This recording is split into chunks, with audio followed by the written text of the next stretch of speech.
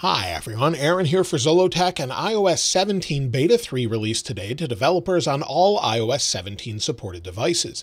iOS 17 Beta 3 is out to developers and soon to public beta testers, with a release this week or early next week. And it released at the same time everywhere around the world and is also available on the iPhone XR, XS, and newer up to the 14 and 14 Pro Max.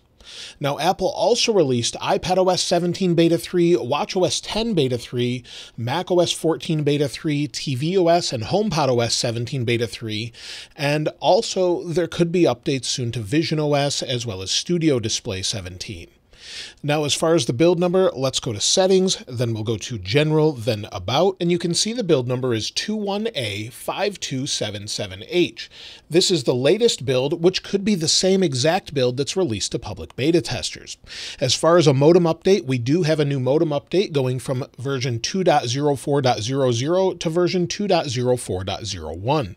This could help with overall connectivity or just some small refinements here and there. Now, as far as new features and changes, the first thing has to do with music. If we go into the Music app, give it a second to load, we can just select maybe a recently played song or album here. If we go into that, we'll go into this one. Then we tap the three dots next to the song, and at the top, we now have a new option for credits. We can view the credits, and as you can see here, it tells the lyrics here at the top, shows performing artists, as well as composition and lyrics, production and engineering, and available audio quality at the very bottom. So this is great. It's giving more and more information in Apple Music and something they added. I've seen some people say that they'll leave Tidal in order just to use this feature since it's already here with more songs on Apple Music. Let me know what you think of that feature in the comments below. Now, if we go into Messages, there's a small change that's nice. And within Messages, we have our new menu at the bottom here on the left. But one thing they've changed is Photos. Photos now shows the last photo that you used. So you'll see there's the benchmark scores we'll talk about a little bit later. Before, on Beta 2, on the left here, it was just a generic icon. Now it's your last photo used. Within the Health app, they've updated this. So if we go into Browse, we go to Mental Well-Being, scroll down, you'll see past 30 days now shows State of Mind. Before, it wasn't showing this, where you just have the past 30 days or different time frames, and it's not available. It showed sleep before, but not mental well-being. They've also updated the log files when you actually add your current status for mental well-being. So if we go into this and maybe log a new status of this, log an emotion or mood, let's do the same on the other one. You'll see here the overall tone is a little bit different. If we hit next, you'll see the overall colors have changed quite a bit, from a blue to more of a green color. So we'll just move this to very pleasant, and as we do, the overall colors have changed quite a bit. If we hit next, we can put in how we feel: surprised, amazed, excited, joyful. We'll hit next, and then again, are different things that are impacting this. Now it's saying, would you like reminders to log? Turn on reminders. So if you don't have that on already, you can actually turn that on. To go along with this, we can also adjust the schedule of when it reminds us, like we saw with Beta 2.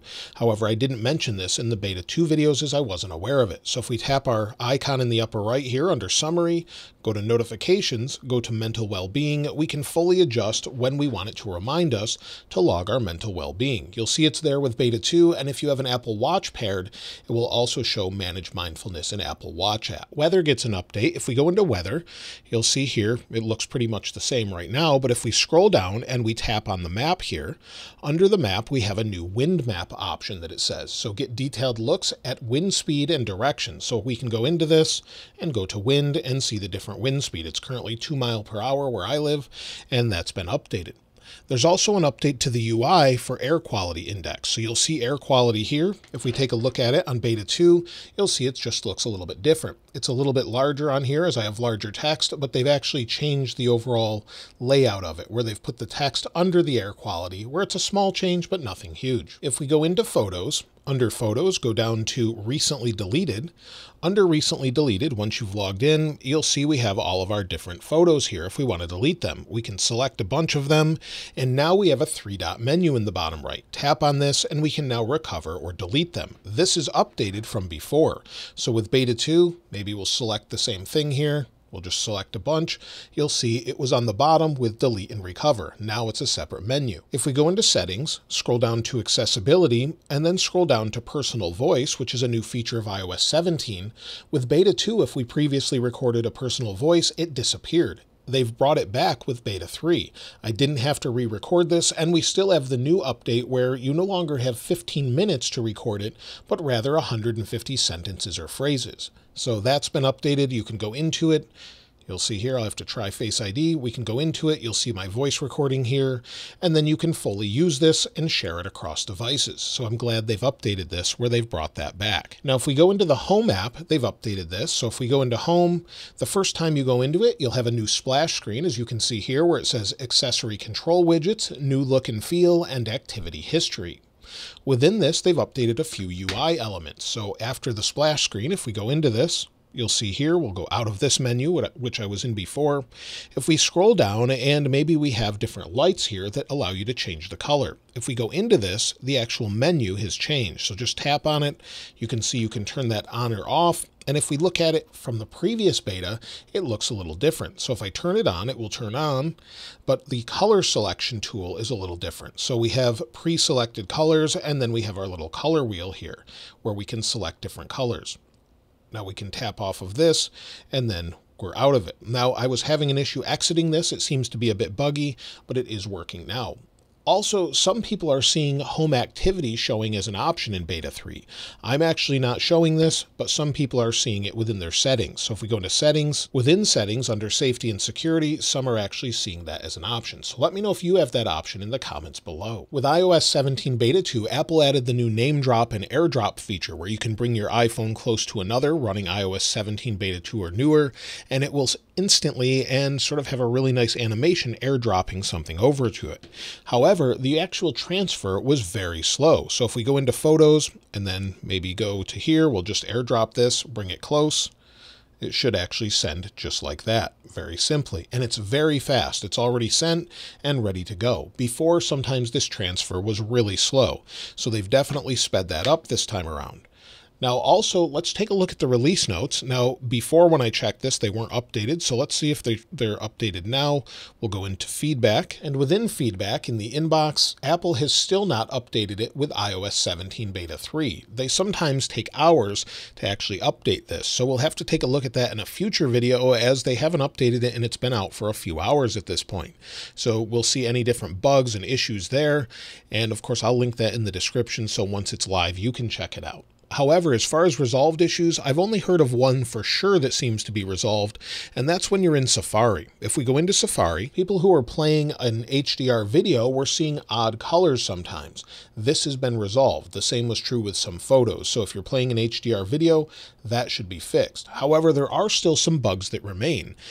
Initially, I thought they fixed the issue with the notification bug, but it seems they haven't fixed this as it just sort of jumps into place and isn't working properly. So that's still there. As far as live wallpaper, many have said that it's been fixed.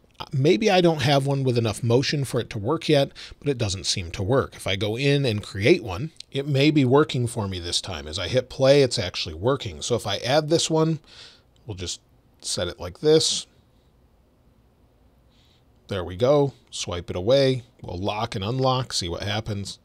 And it looks to be working for me this time, so it wasn't working previously for me. As far as iPadOS 17 Beta 3, I haven't seen anything new specifically to that, but once I find anything new specific to it, I'll be sure to mention it in a follow-up video.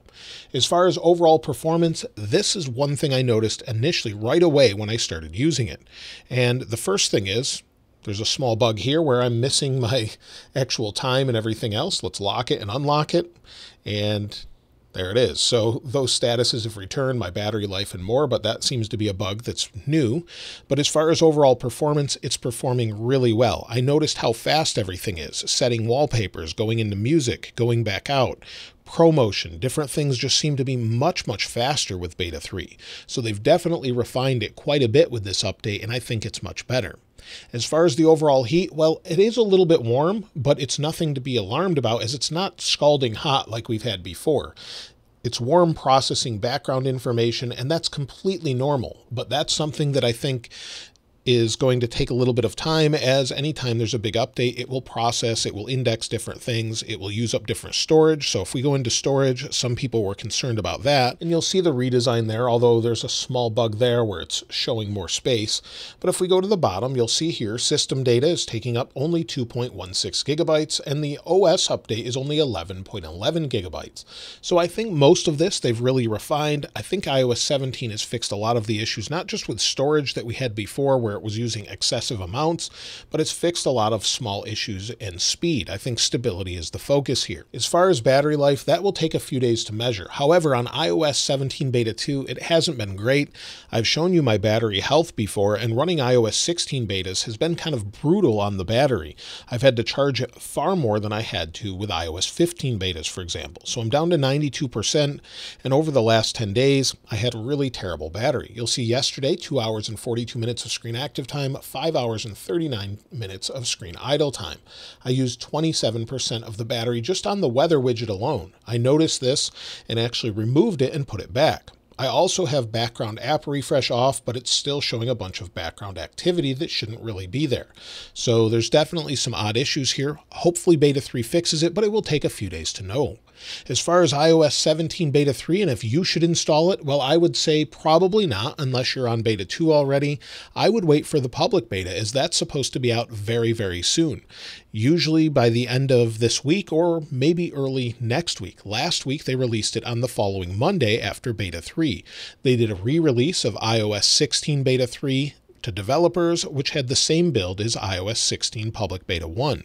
If you go to beta.apple.com, you can actually sign up for iOS 17 public betas now. You can sign up here, sign in. If you're already a member, just make sure you have an account, and then when it's out, it should show up in your software update page. So you should be able to go to software update, it will be attached to your iCloud ID, and then you should have your beta updates here. So we'll confirm that once it's released to the public betas though. Now, as far as when to expect iOS 17 Beta 4, well, probably within a couple of weeks at this point. Maybe 2 more weeks, and then we'll be on a week-by-week basis. So maybe on the 19th or so.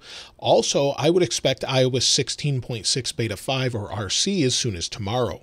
We could see that with an RC the following week, and then a final release to the public maybe on the week of the 16th or 17th. During that week, maybe we'll have the public release. Apple hasn't confirmed this, but we're not even sure what's in that update, so we'll have to be sure to check up on that once it's released.